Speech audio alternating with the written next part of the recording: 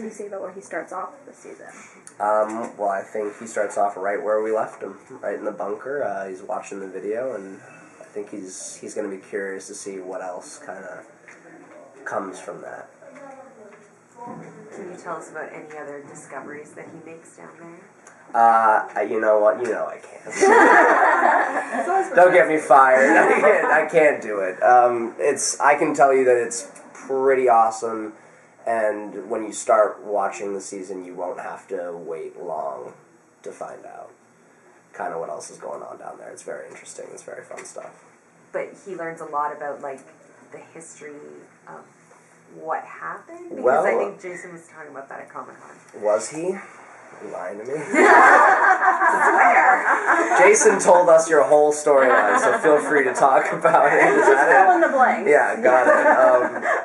Yeah, no, I mean, I'll say this, if anyone could kind of find out a little bit more about the past, it would be Murphy at this point, given where he is in the world and kind of the parts in the decimation of Earth that kind of is started where he is currently. So I think it would be tough for him not to kind of clue into some things, I think. Can you tease a little bit about Murphy's finding out about Allie? Allie, yeah, the AI. Yeah, the AI. Yeah, well, I think he knows sort of. He hasn't met her yet, so he. Let me think about that. All he knows so far where we left him is that he kind of understands very minimally sort of what happens. He gets it just from what the guy's been saying. I don't know if he knows that it's kind of an AI situation or what he knows, because we had to be clued into that as an audience through Jaha. I'll say that Murphy is a lot more kind of astute than people give him credit for, and he's a lot smarter than people realize.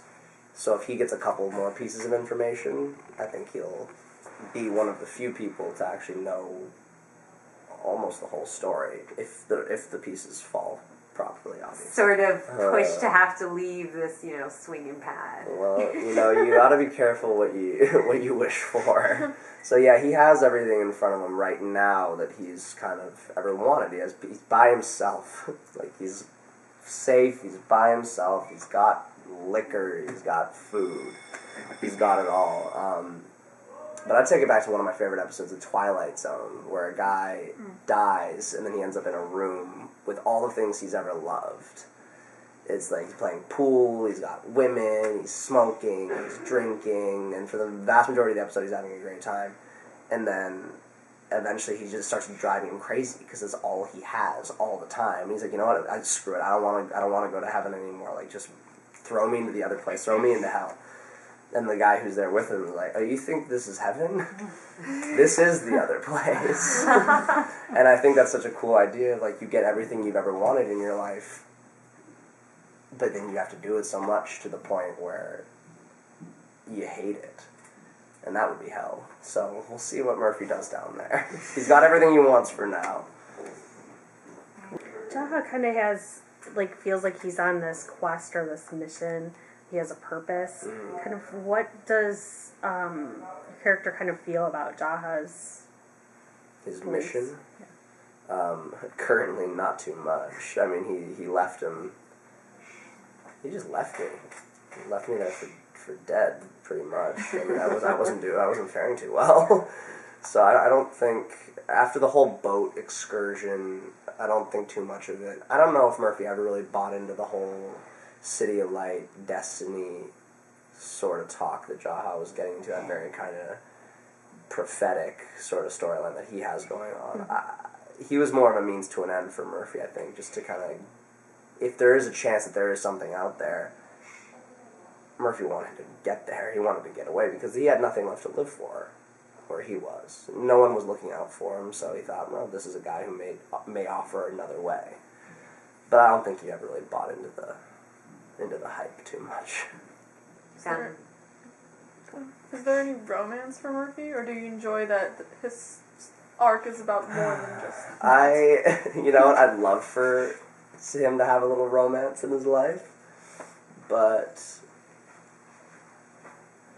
I go back to Murphy just being, he's not a one-dimensional character with the survival thing, but that is his, he's a guy who cares about himself first and foremost, and where he is right now, it's just about making sure he makes it through to the next day, and then the next day, and then the next day. If he finds someone that possibly could help him survive in a partner that way, I could see him kind of having a love interest in that maybe, but I would see him having a business partner before having a love interest.